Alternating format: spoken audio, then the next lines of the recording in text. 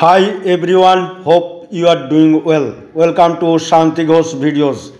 The video topic is payout withdrawal. You will get complete details about the withdrawal process. You will come to know what is the processing fee for withdrawal. Both in either you can take the payout in your bank account or crypto. So you will come to know the processing fee. The form is available. You will come to know the details about the form, the request, how to process it. Also there is a KYC you have to fulfill. So you will get the complete details, and also we will discuss about the SWIFT code and IFSC, the importance of that, and the form may undergo a revision that may be there to make it foolproof, no confusion. So that will come to know gradually. My dear friend, first thing, what to see that you are having a payout amount. So my dear friend, log into OES ecosystem, and there is a tab My Wallet. If you click that My Wallet, you will find that it will display in revenue wallet how much commission you have earned, and there is a withdraw button.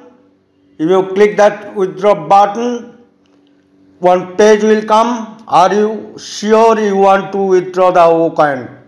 You know, one O coin is equivalent to 1 USD. So if you click that next, then you have to fill the beneficiary details. Okay. So your payout, you can take it to your bank account or crypto. For bank account, if you withdraw, then there is a processing fee. Payment processing fee, if you are taking in bank account, it is $20, and if you are taking to crypto, it is $10. Okay, and my dear friend, and what you have to fill? Let us say first we will describe about the bank account. So you have to give the beneficiary details. Some of the information is already pre-filled, like your name, last name, your email ID, your alternate ID. Okay.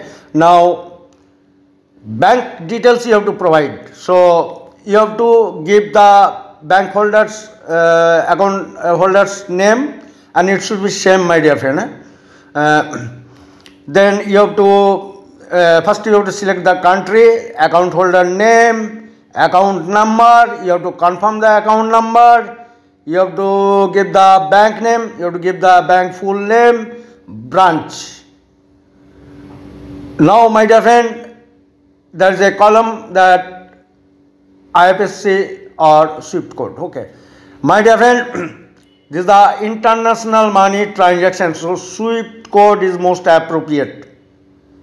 And some of the best practices, if you know, or I'll give some information about that. Okay, let us say from YouTube people earn, or through blogging they earn through the AdSense. Okay, so their AdSense details, what they ask both SWIFT code and IFSC code for Indian people separately. Okay.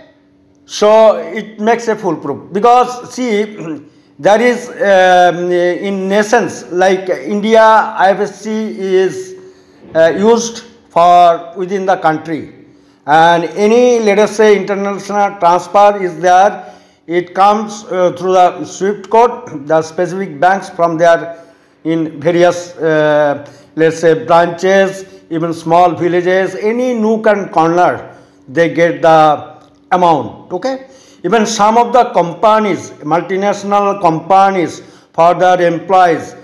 Like I know my relative is they are in working in a German multinational. Their salary comes from the Germany to India. Okay, so they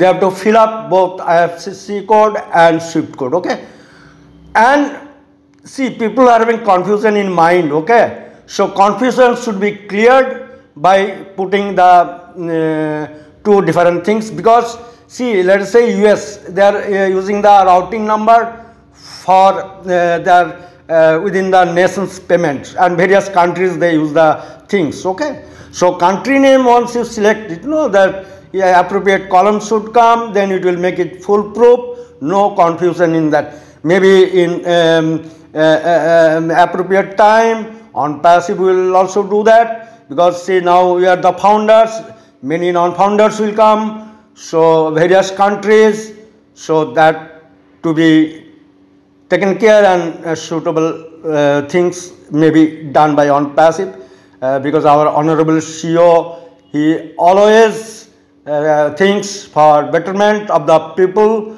how it make be simple and foolproof. So you may be there. Okay, this is my things, my analysis. Okay, so it is up to ONPASSIVE, because they are having expertise in many things. Okay, now my dear friend, about the crypto. If you are opting for crypto, the details are there. You have to in crypto you have to put the account holder's name and the wallet address and USDT TRC20. Okay, so once you fill up the appropriate details in appropriate account, bank account or crypto, go to the next. Then you have to fill the KYC. Okay, because now until unless verify comes, you have to fill the things, and you have to submit documents, either government approved ID like Aadhaar or so, your driving license, or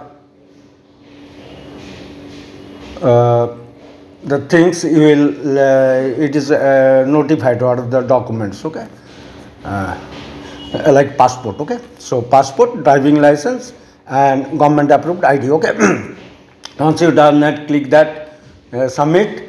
Then this whatever request is there, it is now it is manually verified.